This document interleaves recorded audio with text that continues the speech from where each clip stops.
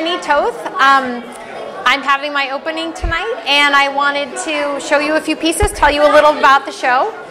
I started these pieces are the earliest pieces in the show right here, these paper mache.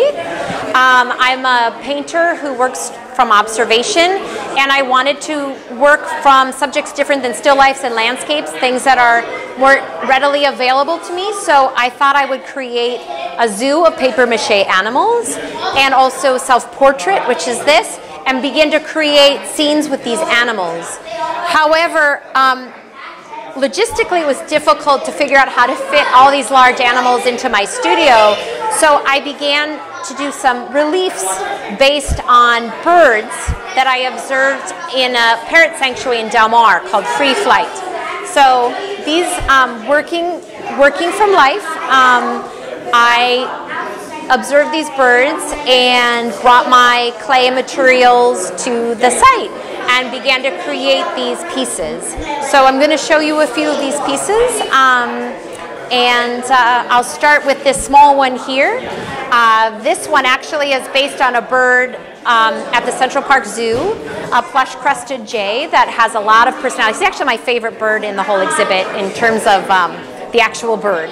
He was my favorite. Very friendly, very personable, very funny. He would steal things from people at the zoo, occasionally swoop down and steal a dollar bill or a pencil, and actually got in a little trouble and is now off the exhibit for that reason. But he would sometimes land on my knee, so I really enjoyed him. And so I made that has a lot of love in it. And I used air dry clay, and then I glued pieces of fabric. I have lots of books of fabric samples that I get from the fabric stores.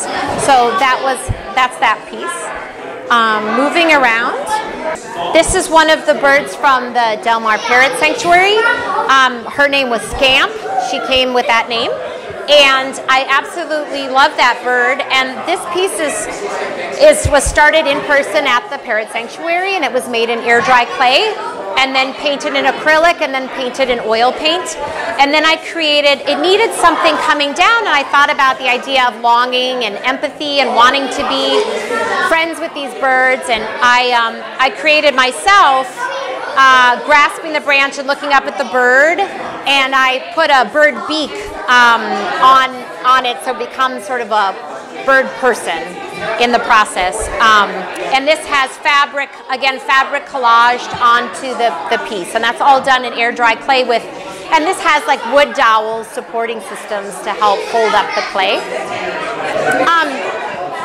This is another piece that I'll show. This is done in fired ceramic, glazed ceramic, and I created this, again, based on animals that I've drawn and observed. This one is from the San Diego Zoo, a bird named Dahlia, who was a very friendly bird and would have people come up close, but then she would sort of attack them, and so they built this sort of fencing around her, so she became a little harder to see.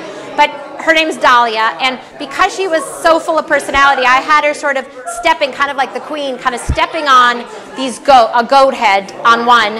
And this is a coati that I found in Costa Rica that was somebody's pet, and I observed that. So these are Central Park Zoo goats that I worked with. And this is a lizard that I found in Costa Rica that I saw. So these are all based on real animals, and then these pieces are puzzle pieces. So it was originally done as one piece, and then I cut them out so that they could be more fired. The kiln isn't that big, and then I pieced them together and put them onto this wood.